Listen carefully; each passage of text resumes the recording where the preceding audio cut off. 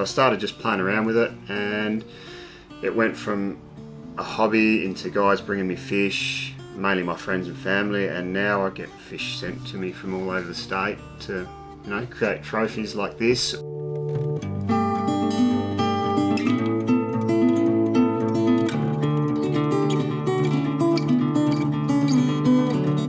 Gyatake translated is fish print or fish impression. It was pretty much a record of their catch. They'd take sumi ink and rice paper, they'd grind the ink, apply it to the fish, and then once the ink's on, they'd push and manipulate the paper over the fish to create these individual, I suppose, immortalisations of what they caught before they sold it or ate it.